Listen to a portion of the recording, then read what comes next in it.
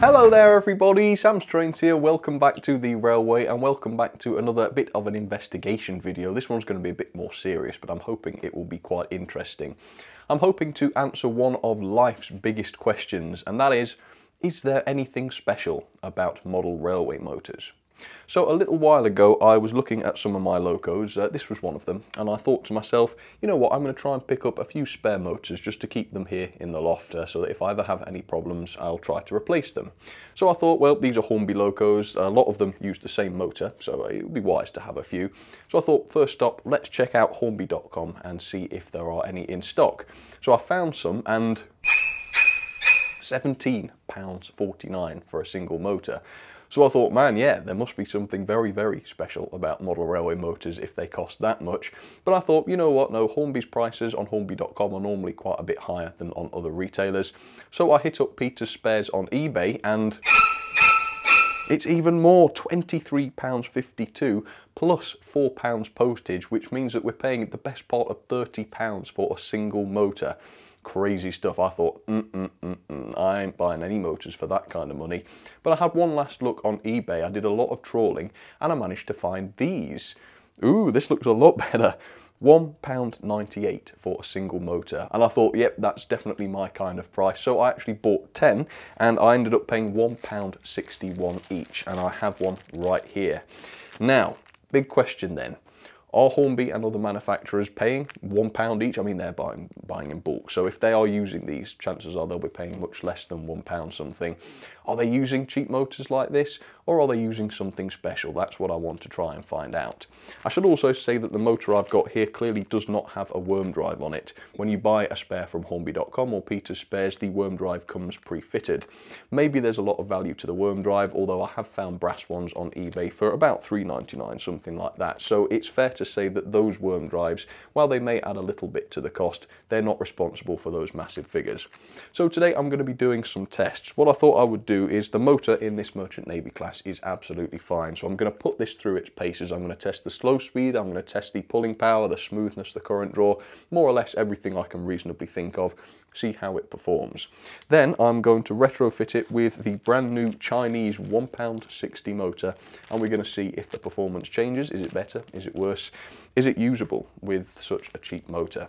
So you guys make a prediction. Is it going to be better? Is it going to be worse? Or is it going to be the same as the Hornby motor in performance? Let me know up there and we will find out. First things first though, let's put the Merchant Navy through its paces and find out what it's capable of with its original stock Hornby motor.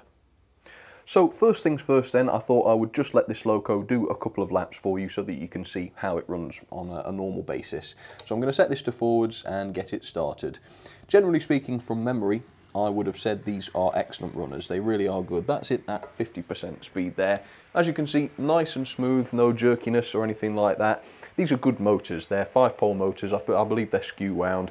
Hornby have used them in many, many models and they really are quite good. I'm not saying the Hornby motors are bad by any means. Today's investigation is trying to find out whether cheap motors are able to perform the same and possibly try to find out whether model railway manufacturers really do just use motors that cost that little. Should be very interesting. So there we go. Hopefully you get a sense of how that one runs. Okay, there we go. So as you can see, yeah, very, very good runner overall. Next test then, I'm going to pop this loco onto the rolling road and measure the current that the motor draws in order to find out more about the efficiency of the motor and how much power it's actually using.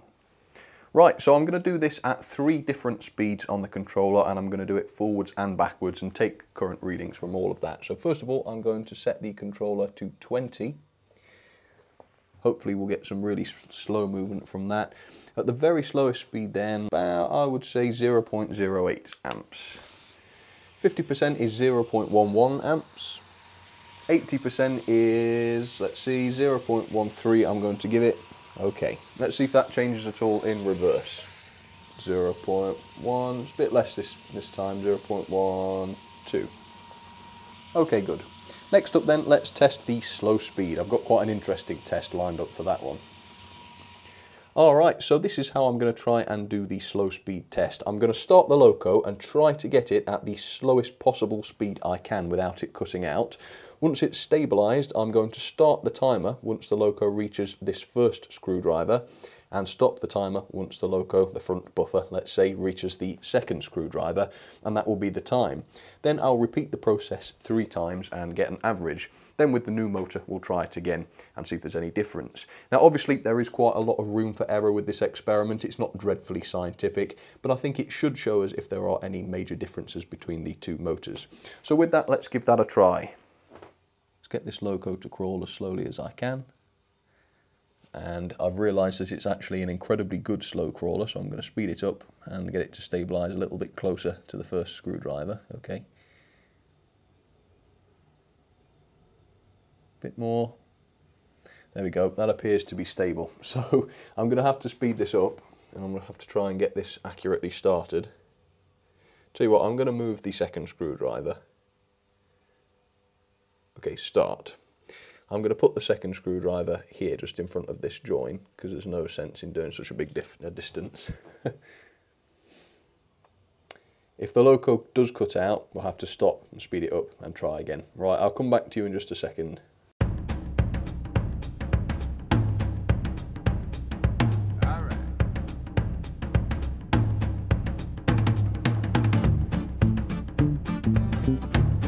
Okay, so that last one was the best yet. That was 55 seconds it took, which gives us an average of 45.45 seconds for that distance.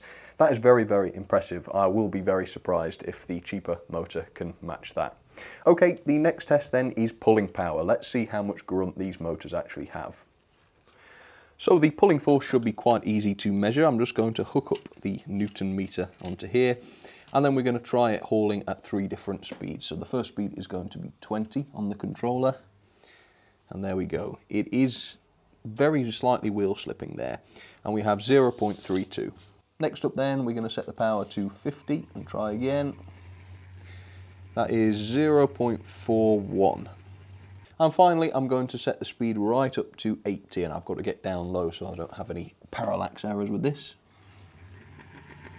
And that is more or less the same. It's a little bit less actually. We're dropping 0.4. Yeah, that's because all the power's being lost, I assume, because of the wheel slipping. Next thing then is to change the motor, and I'm even going to show you, roughly speaking, how to do it. Alright, so the first step is of course to remove the loco body and take out and desolder the old motor. You don't need any special tools really for this, you just need basic tools, soldering skills as well. And if you're using a motor that doesn't come with a worm drive, which is the most likely scenario, you'll also need a gear puller. Mine cost me about 10 quid, so if you change more than one motor, you'll have made your money back on that. So now I have the motor in my hands. As you can see, I've managed to get it out of the loco. The first major job, the only difficult thing really, is taking the worm drive off this. This is where you can use a heat gun if you've got one. If not, just use the gear puller and you'll have to have a bit of strength for it. But I'm going to try and heat this up and see if I can't get it off that way. Pay attention to how far the worm drive is shoved onto the shaft there, because you'll need to replicate that on the new motor. Okay, so it's in the gear puller ready. I'm now going to warm up this bad boy and try not to burn the heck out of my fingers at the same time. Then you just turn the gear puller, or whatever you're using. Bearing in mind it will be hot if you've used a heat gun, and I'm sorry that you can't see this too great. And once it's gone all the way, you should be able to pull the gear right off. Okay, so now I'm going to get the new motor and make sure that the shaft length is correct. Yep, as you can see, the shafts are more or less the same length. Some of them have much longer shafts and some of them have a shaft at the rear. You can just cut those down if you like, or just try and buy some that look roughly right. Okay, so the old motor goes here. As you can see, they don't look dreadfully different. There are some differences, but they are quite clearly very similar. Yep. So now I'm going to make sure I don't get them mixed up. This is the old one. And I'm going to push the worm drive onto the new motor, and I'm going to do that with the vise. If you've got like a press or something, I guess that would be better. I'm going to do it the naughty way. Okay, that was very easily done. You don't have to be surgically accurate with the positioning of the worm drive, but it has to be roughly the same as it was before. Okay, I'm now going to put it back into the loco and solder the wires back to it, and the job should be done. It's very, very quick and simple.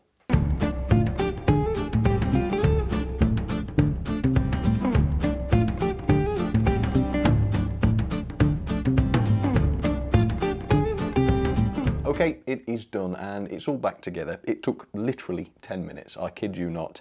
It would be less obviously if you didn't have to swap the gear, but even swapping that worm drive, 10-minute job and it's a good one. So I'm going to now put this all back together. I'm going to hope that it works. Normally I would recommend testing it. I'm just going to put it all back together and test it for the first time on the track, just for a bit of dramatic tension. So I'll do that and I'll see you in a sec. Alright, so the £1.60 motor has been successfully fitted into the, well, like £150 plus model here. Let's give this its first ever try and see if I got it right or if I messed it up. Let's see. It works. Look at that. Now, don't forget, just because the loco has been running doesn't mean that the motor has, so you will have to run this in before you do any sort of serious testing with it. Straight out of the box, so to speak, though. Let's see how it does at slow speeds. Tell you what, to say that's not been run in yet, the expensive Hornby motors ain't looking too good right now. That is a very, very good crawl. Right, let's get this running then, and I'll show you it running, and we'll see if we can detect any differences. Here we go. Alright, so what do you think so far? It's not a lot different. It's a little bit slower, possibly. Not greatly different. The slow speed was still really good. Haven't taken any measurements yet, so I've no idea what the performance is really like. But I'll come back to you in, well, an hour or so after this has had a chance to run in, and we'll give it some proper tests and find out for sure. Okay, I am back, and it has done an hour's running in without blowing up or damaging the controller or burning out, nothing like that. I must say I wasn't expecting that. I was half expecting the thing to fail after an unreasonable amount of time, but it has been absolutely fine. And yeah, I can't actually feel, there's maybe a tiny bit of warmth, but really nothing noticeable. So I think we can now proceed with the testing. First then, let's do the current test. Okay, current test then. Let's go with, well, yeah, let's do 20 to start with, as we did before. I wonder if it will start at 20. I know the other one had trouble. Wow. Look at that control. The old motor was not like that. The old motor was struggling. 0.0, what are we choosing? It's flickering between 7 and 8, so I'll do what I did last time and be 0.08. Hey, exactly the same. Who would have thought that? Okay, knock it up to 50%. It was 0.11 before, but it is switching between the two. And then let's set it up to 80%, well, 80 speed. 0.13. That is identical to the original motor. In fact, it's now dropped to 0.12. Let's try this in reverse. That is 0.10. So the current draw appears to be largely very, very, very similar. If it isn't exactly the same, it's slightly better. So it's a bit more efficient. Could that mean that it's just less powerful? Possibly, but we will do the power test in a little while. Just trying this again forwards. 0.11. Yeah, no, we're about right. Yeah. Brill. So the current test is looking very strong for the replacement motor. Very good. Okay, let's move on then and do the slow speed run. Okay, let's get this started then at the slowest possible speed. See if I can stabilise it and then start the timer as before when it reaches the first screwdriver. Right, it's going. Is it? I think it is, yeah, but I'm going to give it a little bit more just to be sure. There we are. That's, well, we'll see if that's stable. Oh man, this is just clearly better. I mean, I don't need to time it really. I'm going to. This is unbelievable. Look. Can you even tell that it's moving? It doesn't look like it's moving to me. But when I get right above the model and look down at the buffer, it really is edging forwards really slow. Good Lord. It's been 40 seconds and it's gone one sleeper's worth. Okay, stop. That is all 3 tests done. The average of the new motor then was 63.88 seconds. That is a 30% improvement in slow speed on the old motor. That is amazing. I wasn't really expecting the new motor to be able to match the old one, let alone beat it considerably. Anyway, one more test, the pulling power. Let's see how this one hauls. Okay, so at 20 speed that is measuring 0.28. At speed 50 I'm seeing 0.4 newtons, 0.40. And at 80 I'm seeing 0.41. Alright, stop it so we don't burn it out. Okay, so the pulling power was exactly the same. It was slightly weaker at 20 speed. We measured 0.32 before. Now we're only measuring 0.28, but obviously as a more efficient motor it runs slower at 20 speed. The wheels weren't going round as fast. At the higher speeds though, we saw exactly the same really. 0.40 was at 50% speed, whereas we got 0.41 last time. At 80 speed we now got 0.41 with the new motor, we got 0.40 before. So I can't really answer the question universally, is there anything special about model railway motors? Because there might be with some motors. But with these Hornby Pacifics and the Hornby locos that use this motor, my conclusion is no, there's nothing special about model train motors. And in fact, if you buy the cheapest possible Chinese motors you can find, chances are they're going to be better. Overall, the new motor is better than the old one. Very, very impressive stuff. Let's set this off and let it have a bit of a run, shall we? So let me know what you think in the comments. Is that what you were expecting? Are you surprised at the result? I really am. I was going to be surprised if it matched the performance of the original stock motor. The fact that it's better in most areas and equally powerful is very, very impressive indeed. So don't pay 20 quid for a motor. Don't ever do it. It's not worth it. Get it straight from China and you can get it for what, about a tenth of the price? Yeah. Well, thank you very much for watching, folks. I hope you enjoyed that. I hope that was some use for you. If you ever need to replace a motor, see if you can find one online. I think you will do much better. For now, though, thanks for watching, thanks for your company, thanks for your time, and I will see you very soon on the next video. Cheers, everybody.